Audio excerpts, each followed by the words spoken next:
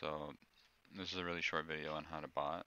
You just need to have a bunch of accounts. Like this is all my accounts, and they're all on the screen visible. The bottom part showing. If it's on top like this, where one of the tabs is covering the other one, like completely covering it. If it's larger, then when you try to move the bots, some of them won't move and they'll get left behind. Like there's some right there, they're not moving. Those ones right there, you see that?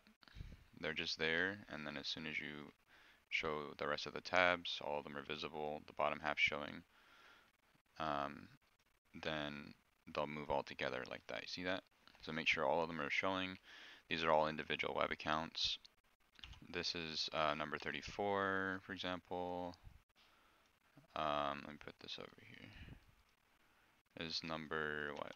Number 33, and so on. All of these are numbered. It's easier to keep track of them that way.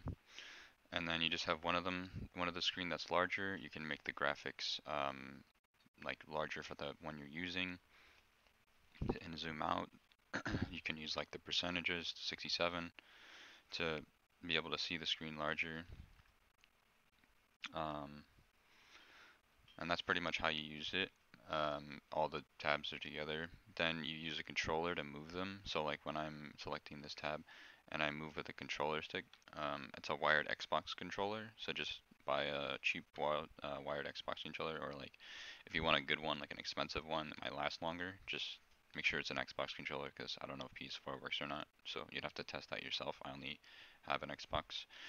Um, so I just use the micro USB to the USB to the back of the PC, and I just move them together. And that's how I bought. So really simple. Just make web accounts, stack them like this, something like that. Don't cover them up. Make sure they're all visible. Don't make one bigger than the other. Um, and that's how you bot.